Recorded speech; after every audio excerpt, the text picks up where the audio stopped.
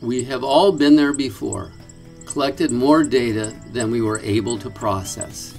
But this has taken on another dimension now that many biologists are using passive acoustic monitoring equipment to study birds, bats, frogs, and insects.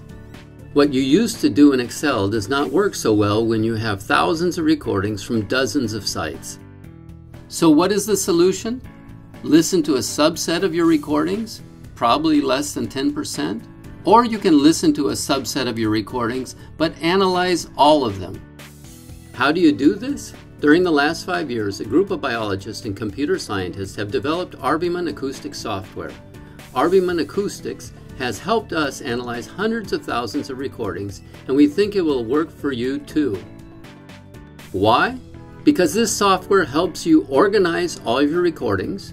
You can also listen and view your recordings, and you can create species-specific identification model. Using the tools in Arbimon Acoustics, you can produce a model in 3 easy steps. First, you choose training data from your recordings to make the model. Second, you apply the model to your validated recordings. Third, you can adjust the parameters to improve the model. Once you have a model you are happy with, you can now apply it to all of your recordings. Enjoy a short break while your recordings are processed. When was the last time you gave a talk with a sample size in the hundreds of thousands?